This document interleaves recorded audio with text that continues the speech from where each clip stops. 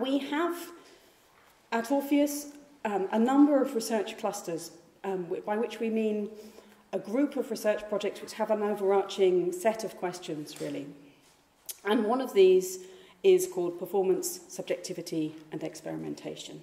And this has been running for about 18 months to 2 years now, and involves a number of researchers who are fellows at the Orpheus Institute and collaborators beyond that. So that's what this is. And we set out to tackle this question feeling that there is a bit of a gap, particularly in musical research, concerned with questions of subjectivity. We felt that most of the work dealing with subjectivity in musicology is focused around composers and works and composing identities and how those are manifested in, again, in works or of art. But there has recently been a lot of focus on listening as an active subjective experience, of the ways in which pieces of music afford us certain kind of musical subjectivities, that we can put ourselves into a work when we listen to a piece of music. There's a lot of very interesting work in that field.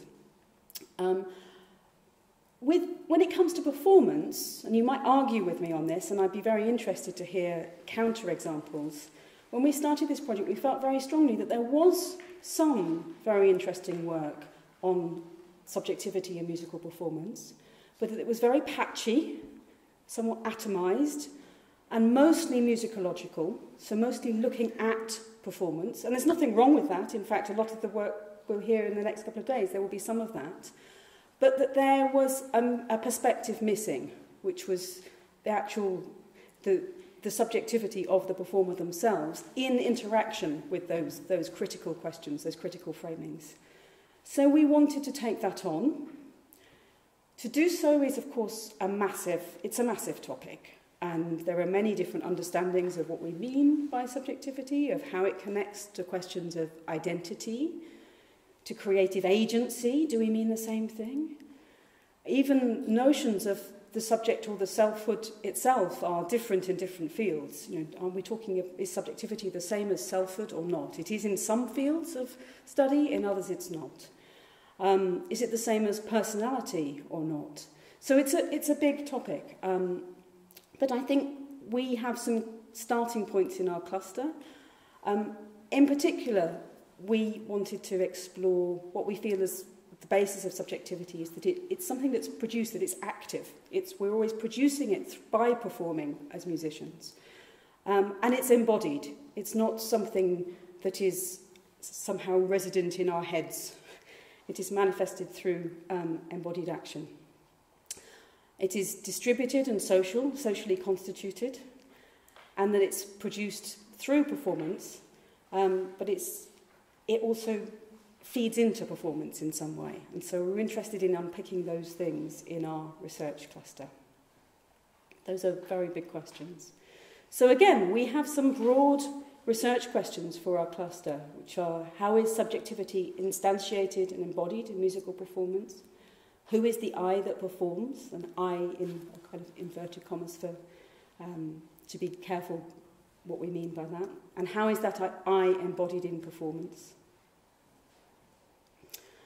And then these are some of the more particular things we're asking through our projects. So, and these also, I think, were pretty much the questions we put out as a call, for people to respond to. So those of you who are presenting over the next 2 days in some way are responding to these questions. We asked, what aspects of subjectivity contribute to the formulation of expressive strategies in musical performance? How do the dynamic relationships between performer, materials and context constitute the production of subjectivity? How is subjectivity manifested in processes of collaboration? It's a very important one, I think, when a performer is closely involved in the initial stages of creative production. And how do these things relate to issues of creativity, agency and identity? So in our cluster, we have 4 projects ongoing. We can't possibly hope to answer those big questions. we hope to find ways in, to shed light in some ways on aspects of these. I'm not going to explain any of these in detail, but these 3 projects were started off in the cluster. Stefan Österzier and David Gorton's project, you will hear more about in the next session, almost immediately after I've spoken. My project, you won't hear much about, but I will be performing a piece that closely relates to it this evening. And Bill Brooks, Stefan and Jez Wells also have an ongoing project. I call this an additional linked project, simply because a lot of the artistic work had taken place before, or at least some of it had taken place before we formed the cluster. But Stefan and Thui's work, which you will hear about in a presentation tomorrow, but is also the installation version, is what you can see in the basement, is very particularly dealing with questions of subjectivity, identity, and gender construction. And so they're also very much part of our project now, part of our cluster now. So that's the kind of background to why we're here. And what we wanted to do was to partly to open out what we're doing, open out the questions we're asking, invite external perspectives, see who else is dealing with this and in what ways. So thank you very much for your interest.